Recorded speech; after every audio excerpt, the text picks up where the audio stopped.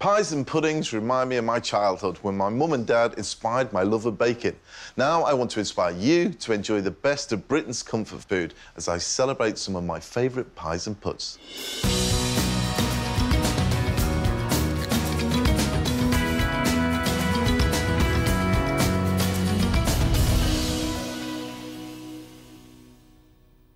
Hello and welcome to Pies and Puds. Today is all about my affection for simple, hearty food that's easy to cook but delicious to eat. Sweet or savoury, there'll be something for everyone. Here's what's coming up.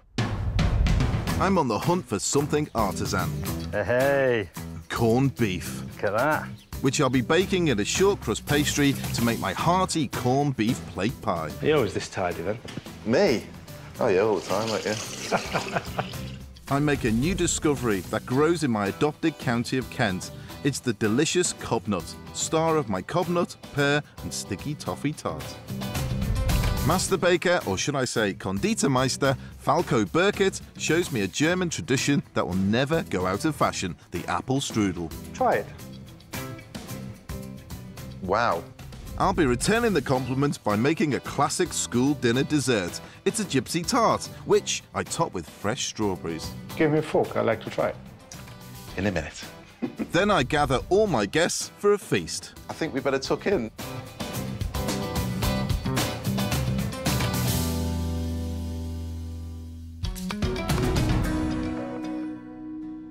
I've been cooking with corned beef for as long as I can remember. It's one of those dependable ingredients that feels like it'll never change. But what does the great British public think about corned beef? I took to the streets to find out. Yorkshire, considered the home of great British grub and an ideal spot for a taste test. Corned beef has a very special place in the heart of Britons. But most of the time it's stuck at the back of the cupboard, out of date, and used in case of emergencies only. It's a cheap and cheerful product, and most people do actually question the meat inside it. But I'm not serving corned beef straight from the tin. I'm going to knock up an old favourite of mine, corned beef hash. It's a simple mix of corned beef, potatoes, onions and carrots, cooked in vegetable oil with a dash of Worcester sauce for extra flavour. Brings back memories, doesn't it? You had it in the corned beef, yeah, we're posh. In the forces, we used to have little tins of corned beef, half the size of that. Throw an egg on the top, cooks, lovely. And that was one of the best meals we ever had. Is that all right? It was very good. What do you think of it? You like it? As saying Yorkshire, it's really good. Corned beef might be a blast from the past, but it's still got its fans here in Yorkshire. I know there's great corned beef out there, which the quality of the meat is almost fillet steak-like, and cooked properly. I think it'd be great to bring something back that's a very British dish. My quest for a freshly made corned beef takes me to a farm butcher who, so the locals tell me, sells it. Welcome to Town End Farm Shop. Now, you're a fifth-generation butcher. That's it, yeah. I'm here to actually check out corned beef. OK. Now, show me a corned beef.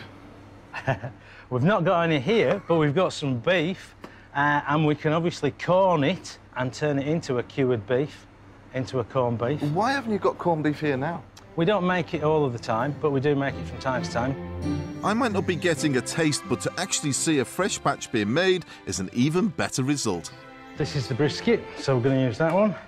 And can I ask you a stupid question? You know, I'm talking to a butcher here, a fifth-generation butcher who's made corned beef before. What is corned beef? First of all, let's talk about the corned then. There's no corn in it. The corned is to do with salt, so it's a salted beef. Or in this case, it's actually going to be a wet cure, so it's going to be a brined beef. OK. And the corns of salt. So, pinny on, and if you can get me some Mallandale spring water.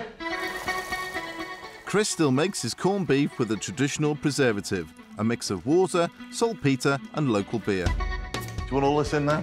Just half a bottle in Half here. a bottle. Yeah. It's very good.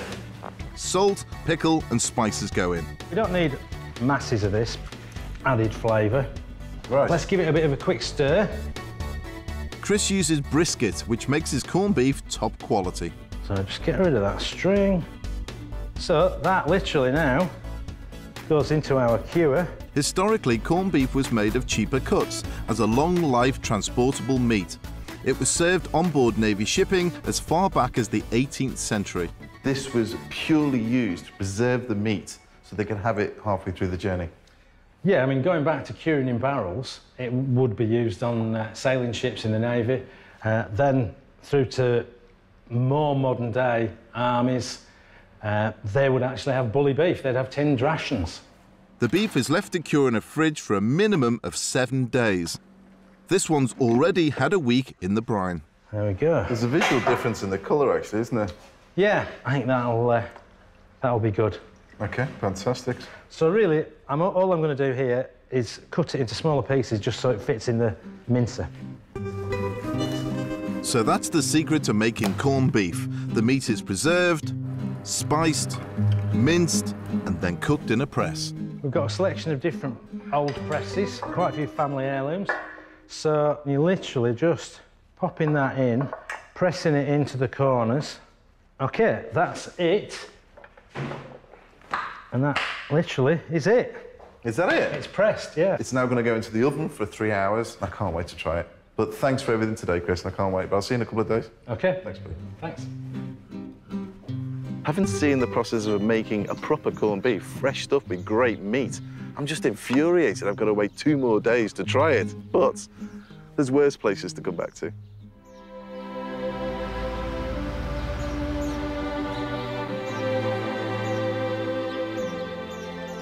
Hi, everybody. All right. Yeah, good. So you come back to try it then? Well, yeah, where is it? It's in the fridge. I don't You get it. You haven't seen it yet, Well, no, You I definitely haven't seen it. I haven't touched it. OK, all right. It's just cooked and Crack on. chilled. This better be good. I've been away for 2 days, just come back to make sure that the corned beef's good. It's been in the oven for 3 hours. It's been cooling now for over a day. I'm sure it will be. When we saw it made, it was a great cut of meat. But the only thing I've got to go against is the tin stuff. So it'd be fascinating to see my first artisan corned beef. There we go. Hi, buddy. Same press, chilled, cooked. It is, yeah. Oh, it is cold, yeah. Moment of truth, really. Let's get in there. See Better if be we worth it, Chris. Well, hopefully. No pressure. Just press these down gently on those springs. Oh, there we go. Looks very similar to it. Not quite as pink, is it? No, it's got the same consistency. It smells more aromatic than the tin stuff. Pickling spice. OK, mate, the proof of the pudding. It's passed the first test. It's stuck in the tin. That's actually clear of the sides now.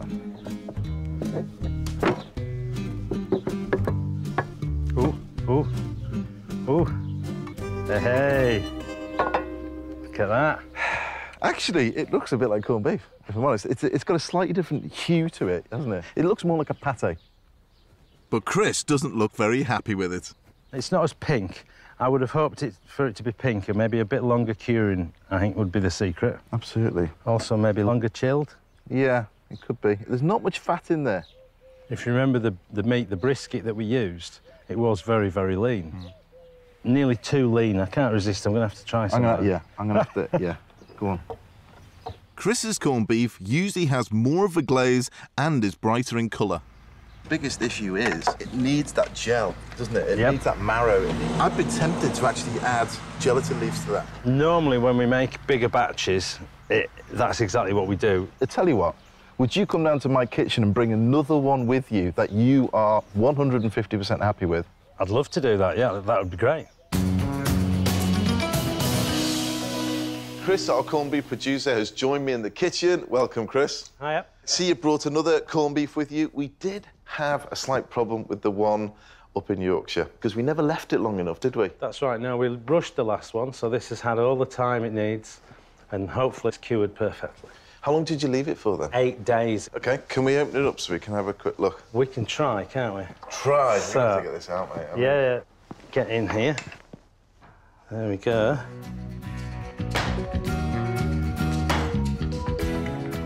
Yay. Look at that. Look at that. That's all right, there. Hey? That looks like corned beef. It does. You've got a nice shine on there as well. Let me just see what it looks like inside. I'll cut this piece off here. Now that actually looks like corned beef. It does.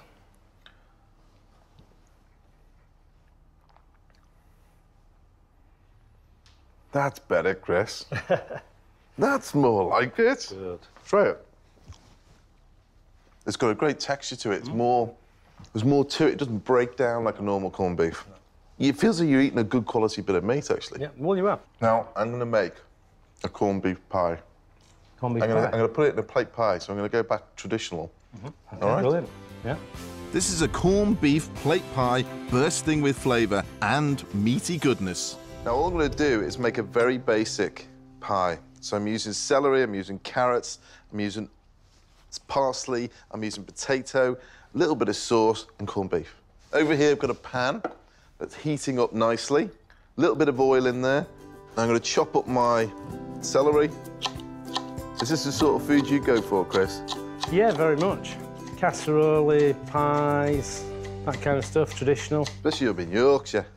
Up in Yorkshire. Up in Yorkshire. Absolutely. So the main difference, really, as far as you're concerned, between the shop-bought stuff, you know, the stuff you normally get in tins, and yours. Well, for a start, it's what goes in, or what doesn't go in is probably more important. None of the cheap cuts or the bits, not even any cut-offs or anything. It was literally just brisket. So it comes down to the quality, is what goes in. Quality of the ingredients going in, then you know exactly what's going to come out. What other food products would you say is better sort of prepared artisanally rather than the mass-produced stuff? Things like luncheon tongue, pickled tongue. I love tongue. You don't see that nowadays, do you? You don't, no. You know what? The last time I tried tongue was at my nan's house. And actually, my nan was the only one I knew that actually ate the stuff. And she got me into it. I mean, I must have been 9, 10. To the carrot, celery and onion, add potato, beef stock and Worcester sauce. Then I add the star of this recipe, Chris's corned beef. You want some big chunky pieces of this, as you would do if you were doing a hash. Get your meat, chuck that in there as well. And this is going to be your base filling for this pie. So you need to cook this out for at least five minutes for the potatoes, if they're small enough. Add your corned beef, and basically you're just going to brown that slightly, literally just for a couple of minutes. It'll begin to break down. Then this whole thing needs to be chilled in a fridge, because obviously you can't build your pie until your filling is cold, because otherwise you can have serious issues. So let me just clean this down. Are you always this tidy, then? Me? Oh, yeah, all the time, like, yeah. Now, what I'm going to do is a plated corned beef pie. The case is a simple, short crust pastry. Over here, I have my enamel plate. So I'm just going to put a layer underneath before I put the filling on. Roll out the pastry to the size of the plate. Take your pastry right to the edge and roll it out.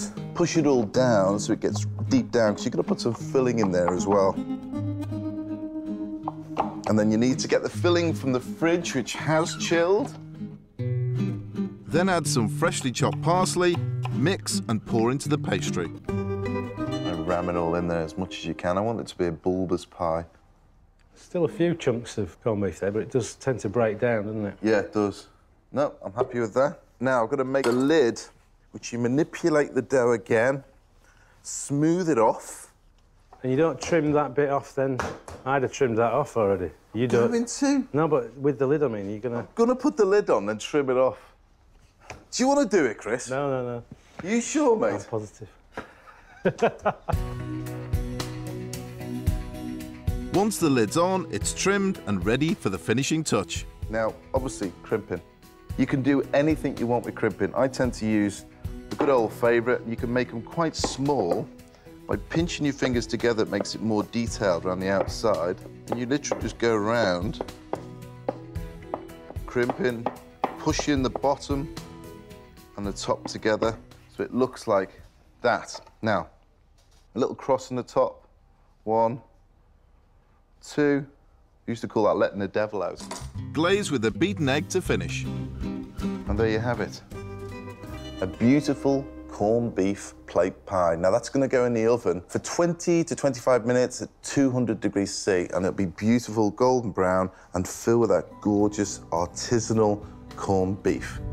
My corned beef plate pie is perfect for the whole family. The kids will love it. Chris, you're going to have to wait a little bit longer to try this baby, as I had to wait for a decent corned beef. Yeah, I look forward to it. Still to come, Konditormeister Falco Burkert joins me to make a German classic, delicious apple strudel. Do you know what? One of the things I love is watching other masters work. I think it's great. And I'll be baking for him with my take on the British classic, Gypsy Tart with strawberries. You get your whizzer, complicated word, that whizzer. And I take inspiration from the Garden of England for my Kentish cobnut, pear and sticky toffee tart. You're going to play Mum for me. Where is it?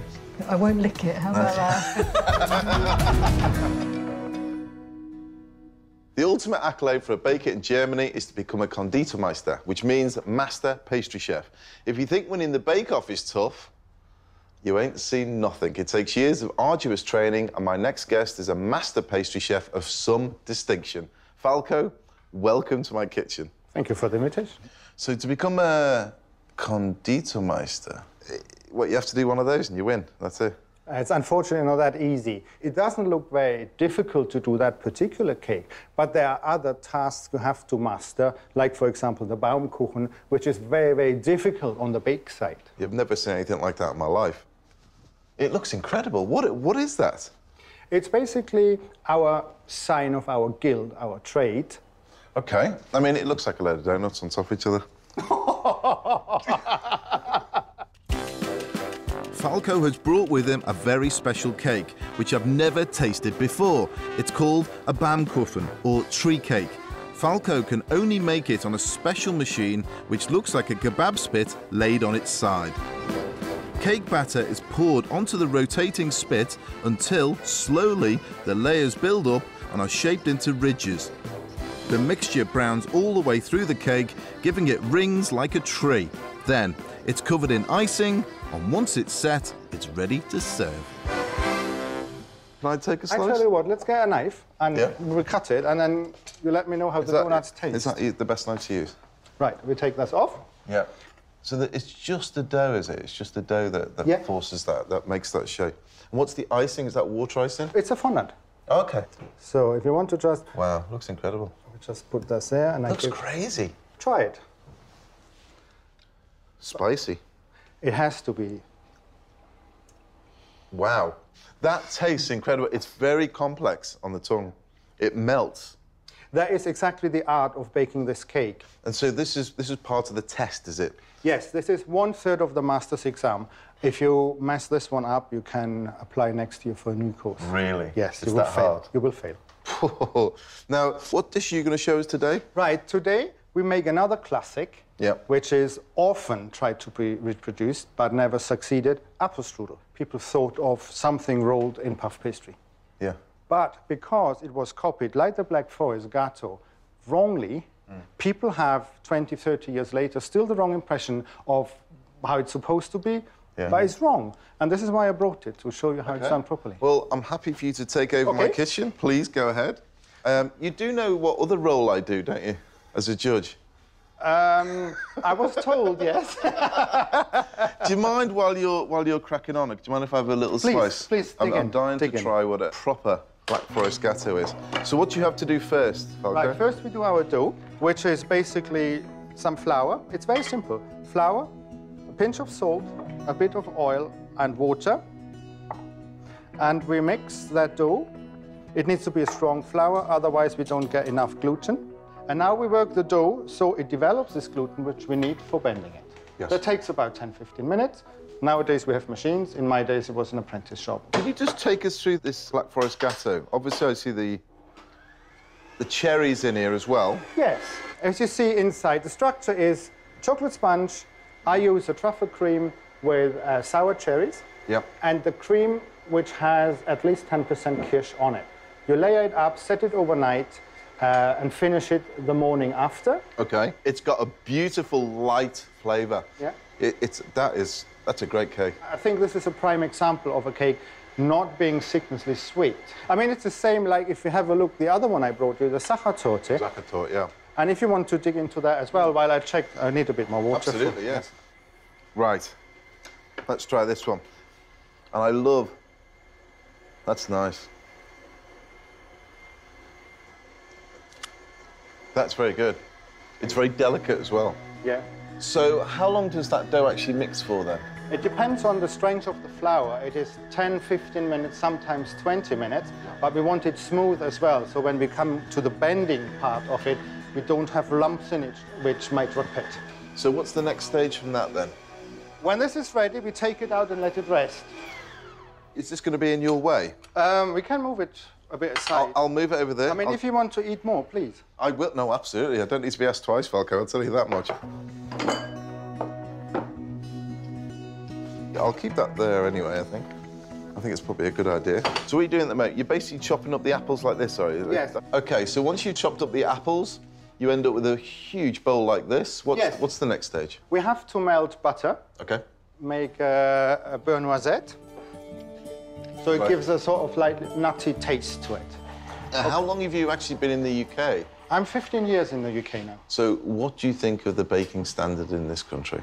You can't compare an apple to a pear, really. I mean, it's completely different. I like it. It's very traditional. And the nice thing of it, it's coming back. Yeah, the artisan side of things is coming back. Yeah, sure. I mean, that is the nice thing of it. I know. I mean, that's what we fight in Germany as well. It's gone a bit away and it's coming back. Yes. So, OK, I think we can start bending our dough. For that, I need all the water off the table. I'll leave my cake there just in case I need it. Can you tell me, Falco, with this cake, I mean, if you messed it up and gave that, tried to sell that in Germany, what would happen? It depends what you do wrong. If it's a protected name like Black Forest Gâteau and I make it with a vanilla sponge and, let's say, strawberries, I'm actually getting jailed because it's a protected recipe and it has to have this. Otherwise, you can't call it like that. So you could get jailed? Yes, your shop gets closed down. It's like here, if you sell bread underweight, weights and measure will come and close you down. That's true. It's Well, that is very true. It's exactly the same. So what have you got in there? You've got your...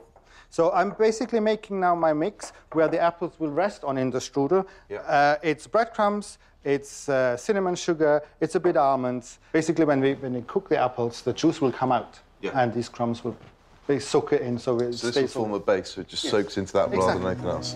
Right. So what next then? Dough. That's our rested dough. Uh-huh. You see, it's quite a bit sticky, but you will see it'll be fine. Yes. So you see, we're becoming quite thin. Yeah. And now it's the time for our either tablecloth. We use today here an apron just to demonstrate that works as well. Okay. So I have to put flour on this so the dough doesn't stick. Put flour all over my apron. So. You see, we start bending. Do you know what? One of the things I love is watching other masters wear. I think it's great. You can see, if we would have now a newspaper, we could read it through. Absolutely. Yeah? Well, it's nice and thin. That's a lovely dough, that, actually.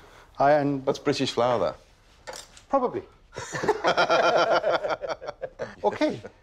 Butter. Now, this is where the taste comes in. Don't be shy. Yep. Falco lines the pastry with breadcrumbs to soak up the juice from the apples while they're cooking. I remember the strudels from the 80s were all this sort of flaky puff pastry. It was a cheat strudel, really, wasn't it? Yeah, it was. And it gave the wrong impression. Yeah, absolutely. But this is a real thing, and this is why I brought it to you. So, rum raisins. Yeah. And that gets soaked overnight? Yes. Yeah. I add a bit rum as well for the apples. So, almonds. Is that toasted? Toasted? Yes, yes. Yeah. Always, if you use nuts, always toasted. Now, this is a tricky part. We have to flip the dough over. And this is why we need the cloth. We just flip it once over and shape it. Yeah, it looks a bit like a sausage now. Yes, absolutely. Well, I'm German, you know, we like our sausages. So, we use as well the butter as glue. Put on the end a strip. Flip that over. So, now is our last chance to shape it. Now, why do we put it as well on that? Is I can move it. If you try to lift this up, it completely will break apart. Yeah. Yeah. Of course, yeah. We make a nice ending. Yeah. We just grab it like a sausage as well. Don't be shy on it. It's actually because of the good British flour, as you said earlier on, which it doesn't do. Which it doesn't do now. Now we need our baking tray. So now we grab it, move it over. Yeah? Yeah. Now the funny bit is how do we get it off? Oh, yeah, exactly. Just roll this over.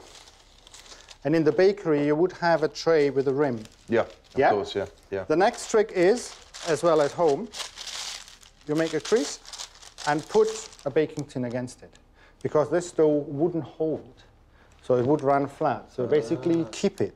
I remember when I first made one of these, I had that problem. It basically flattened out like this, yeah. I mean, so that's the way to strengthen it, to give it its structure. Yes, tight. give it a nice shape. Got you, yeah. Then we put butter on top. It looks a bit messy at the moment, but you will see when it comes out of the oven, it all disappears. Now, would you, when this is baking off, would you normally bring it out and brush it again with more butter? I would do it half baking time. Yeah. And then when it comes out again. Yes. Okay, Yeah. so you are layering up the butter, more butter, and this is what gives it its distinctive colour. Correct. You should taste the butter.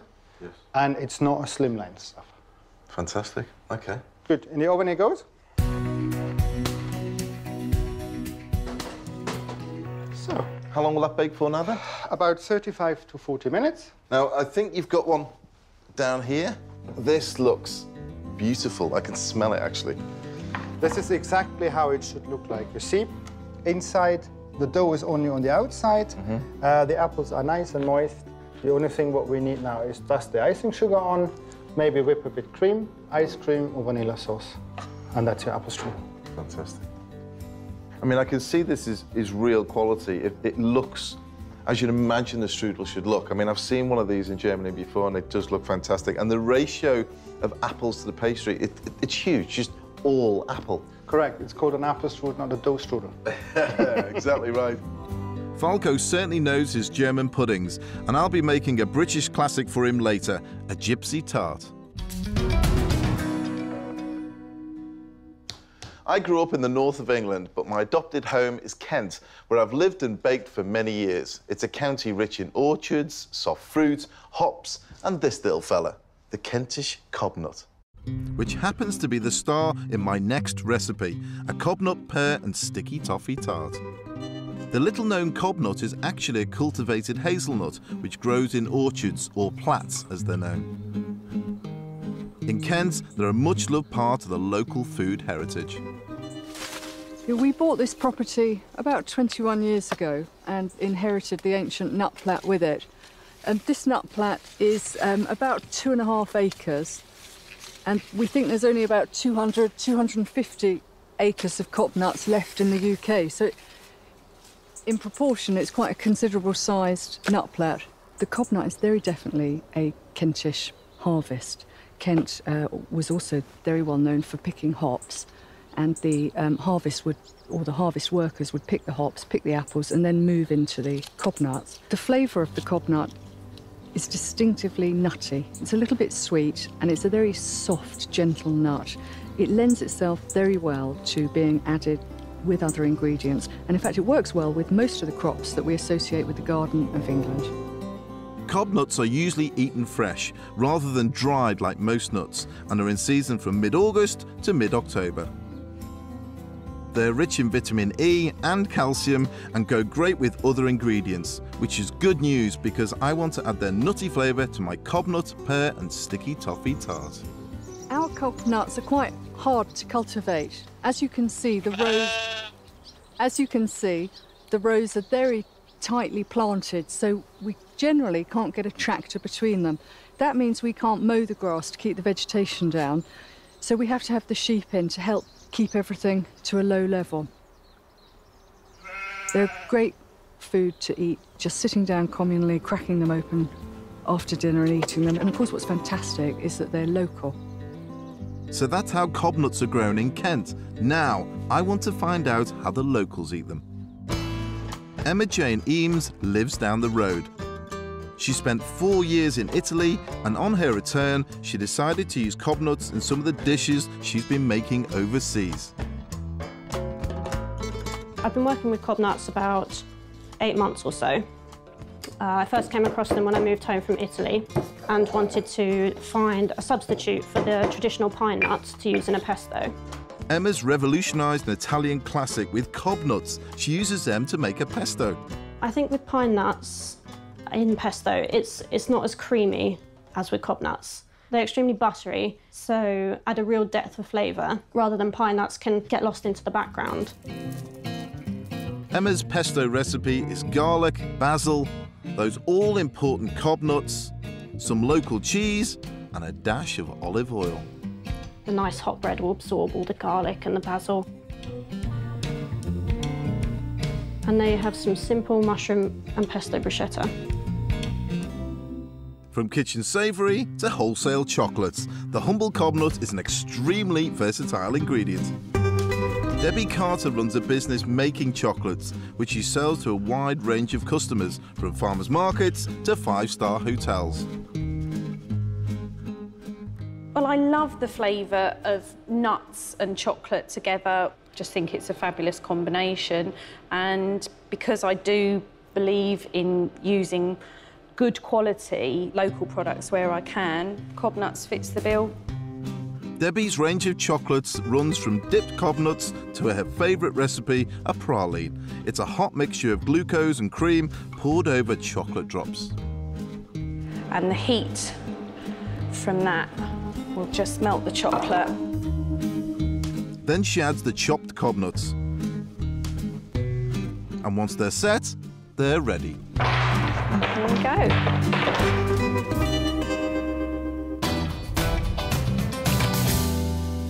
So I've seen what the people of Kent do with their cob nuts, and I'm joined in the kitchen by Rachel and Debbie. I've heard of cob nuts so long. Until recently, I've never had them, and I'm quite annoyed with myself now because I've never actually tried them. Well, if you've been in Kent 15 years, you should have tried them before. I've heard of them, but I never thought, oh, yeah, it's just one of those things, you know. In its raw form, it looks pretty ugly, doesn't it?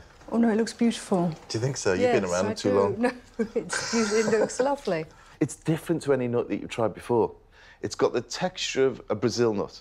It seems to have that depth of flavour and a slightly more chewiness than you get with a hazelnut or a peanut. But then it's got a lot of nutty flavour and a little hint of spice that sort of sits at the top, almost peppery. OK. So is it very seasonal then? What sort of timescale are you looking at? Very much. We start picking mid to the end of August when we pick the green nut, and then pick through till early October when the nuts start to fall on the ground. You use cob nut in chocolates? Yes. How does that differ to sort of hazelnuts, for instance? Well, you just said yourself that you prefer the taste of the cob nut, and I think a lot of people do when they try them side by side. The flavour is better. So why buy hazelnuts when I can get cob nuts locally? I love the idea that they're in chocolates, and I love the idea that it's Kentish cob nuts. Can I just have a look at one of those in there? Do you mind if I try a little bit? No, do. Go ahead. I like chocolate. Do you? Yeah, I do. Do they sell well? Yes, the cob nut bar is one of the most popular bars that I sell. That's gorgeous. I mean, really nice. That's dangerous to me, that. Right, I'm going to make something a little bit different. What I'm going to do, I'm going to use pears, I'm going to use dates, and I'm going to use the cob nuts, and I'm going to turn it into a tart. So it's quite rich. It's got a toffee in there as well, so there's a lot of elements going on in this. First, heat some dates and milk in a pan until the dates go soft. You end up with something like this. You then get a masher in there and give it a good bit of bashing, just to really soften down those dates and break them down a bit. So there you have it. That's your basic mix, which goes in here. So it's a bit like when you do sticky toffee pudding. Yeah, it is, absolutely. Now, the next thing I'm going to do is knock up a quick toffee sauce. In a separate pan, heat some soft brown sugar and butter. And then what you need to do is soften that down, and it will melt fairly quickly. We'll leave that alone for a minute. Add butter to the softened dates and mix. This is going to be the melee that's going to be the basis for the whole dish. Keep an eye on your pan of butter and brown sugar. Now, this is beginning to melt. Oh, it smells lovely. Now I'm going to add the cream to that. Once the sugar is melted, take the pan off the heat and allow the sugar to dissolve. And that's your basic toffee sauce. You can still feel a few grains down at the bottom.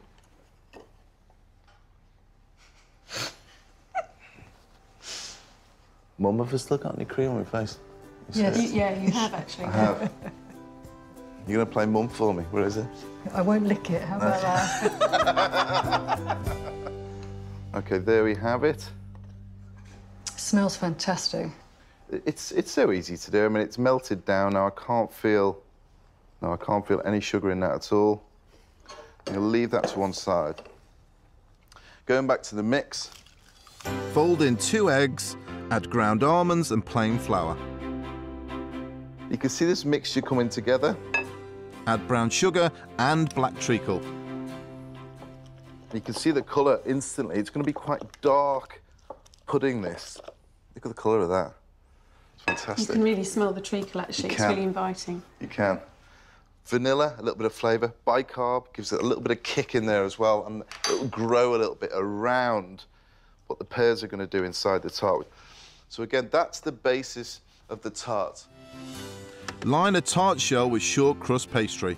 Because we're filling this, we don't need to blind bake it. Then slice some ripe pears and put them in the tin. This will add a gorgeous flavour, and you know you're going to get one in every bite. It doesn't really matter how it's laid out because you're going to cover this then in sauce.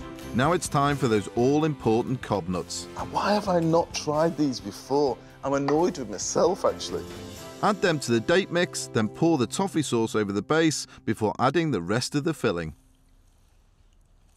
Look at that. Can't wait for you to try it and tell me what you think. Can't wait either. Cover with more cob nuts and it's ready for cooking. Now this is going to go into the oven at 180 for 40 to 45 minutes, and it will set, and you'll see visibly it'll just draw back slightly from the pastry. I'm going to pop that straight in.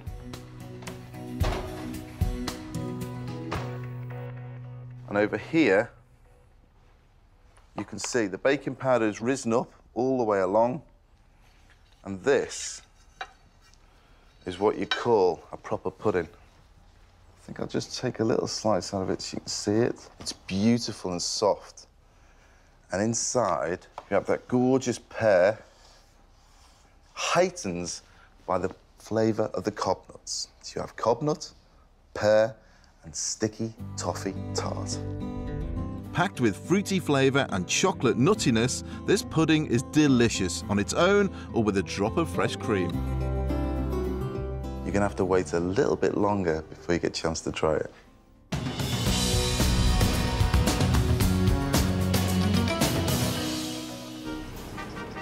Earlier, Konditormeister Falco Burkert set the bar high with some spectacular German desserts, including his take on that 80s classic, apple strudel. When I was thinking of a pudding to make for Falco, based on the fact that I've just tried his, certainly the Black Forest Gâteau was the best one I've ever had, and the strudel with the complicated pastry and the way that you stretch it out, I thought I'd make something of sort of equal stature in the country. Now, this particular dish comes from Kent, my adopted county at the moment, and it is, of course, the ubiquitous Gypsy Tart. OK, so I'm teasing Falco a little bit there. He showed me exquisite German baking, but a Gypsy Tart is a simple recipe and a school dinner classic. Now, what I've got is flour, into which I'm going to add my icing sugar straight in. Then I'm going to add my butter straight in, and then get my hands straight in there. Have you heard of a Gypsy Tart? No, never. No. It's something which, made well, is great. I think I'm happy with that. Then add an egg yolk, lemon juice, and water. I'll get a spoon in there straight away and mix this together. I'm not going to knead or pummel this thing together because I don't want the gluten, even in the plain flour, to sort of bind this thing together. This tart originated from a story that was told that a gypsy woman made it to fatten up her skinny kids. And so it's a very sweet, it's very, very sweet tart. So I've broken down this into breadcrumb, just add a little splash of water, mix that together, and there it is. So that whole pastry, you pop in a bit of wrap, pop it in the fridge, chill that down, it solidifies the butter, then bring it out, leave it to come back to temperature for a couple of minutes, and that'll be perfect to line your tart. Now, to line the tart, I've chosen an 8-inch ring, lined it all the way down, leave it to overlap the sides, put some baking beans in there with some silicone paper, and bake it off for about 20 minutes at around 200, quite high, and it'll darken nicely. You then to bring it out with a knife, trim it neatly all around the outside, and that's the basis for your tart. Now, This is the complicated bit. You get a bowl, you get some soft, light brown sugar, you get some evaporated milk, condensed milk, and then the next stage, you get your whizzer. Complicated word, that whizzer. Do you get that in Germany as well? Whizzer. Yeah, of The course. thingy. The thingy. And then you blitz this all together. You can see it's beginning to froth up slowly, dissolving the sugar at the same time. And have a quick look at it. That'll do. Now that pours straight into your tart shell. And then you bake this off at 180 degrees for about 15 minutes. It doesn't take very long, and you pop that straight into it. You've got to keep an eye on it because it's sugar. It's pretty much pure sugar. It will bake extremely quickly. Now, once you've baked it off, it will come out of the oven looking like that. You can see the lightness has gone from it. You've got that beautiful pastry on the outside, and then to highlight it, I like to add a few little touches. It's almost caramel-like, this cake, which is pretty much all it is. Get some strawberries around the outside, and then to finish it off, just one whole strawberry, bunged on the top. There you have it. We've seen some pretty impressive cakes from you, Falco, to be honest. There you have it. Gypsy Tart with a strawberry twist. What do you reckon then, Falco? Give me a fork, I'd like to try it. In a minute. The good old Gypsy Tart. Sometimes the simple British classics are the best. This is the moment I always enjoy, sharing food with my guests. Thank you guys for bringing all your ingredients and for bringing this fantastic stuff to our table. Falco, thank you for these beautiful cakes. I think we better tuck in. First, the corned beef plate pie with fresh, home-cured corned beef from Chris. I've got your Whopper here. So you've got the biggest bit There you go. There you go. Fantastic. Looks good. Has it got a soggy bottom? No, it hasn't. I don't think so, anyway. No. No, it hasn't. I'm quite happy with that. Yeah, I like that. It's a bit like braising steak, isn't it? Yeah. It really tastes like really beef, good. whereas Proper corned beef. beef doesn't actually taste very much of beef normally, does Exactly, yeah. Next, the Kentish cobnut pear and sticky toffee tart. If I pop this on your plate, any soggy bottom there? No, I think we got away with it. Got away with it. If this doesn't work, these are your cob nuts, Bob, not me. Yeah. Thank you. See if it does the cob nut justice. I love the way the date complements the sponge filling. That's fantastic. Really delicious. My final dessert is that British classic Gypsy Tart, which I've topped with fresh strawberries. Falco, would you like to take that Gypsy Tart over to yourself? Don't need to cut it up, that's just for you. What we're going to do is... I want you to try it. We've all tried it before. Have a big one. Just tell us what you think. Do you want some strudel? Oh, I love some. Okay. And finally, Falco's strudel, full of flavour and packed with apples. Oh, the pastry, look at that, the way it flakes. That's great. What's here going on? Nobody wants to try this one here. Sweet enough? I thought it's sweeter, actually. Really? Yeah? How is the strudel? Delicious. Because the way the apples have still got a little bit of bite to them as well, and it's tart. That's delicious. That's what it's all about, really. Great food, great company, full stomach, and a bit of wine. See you again next time on Pies and Puds. What do you think of this thing?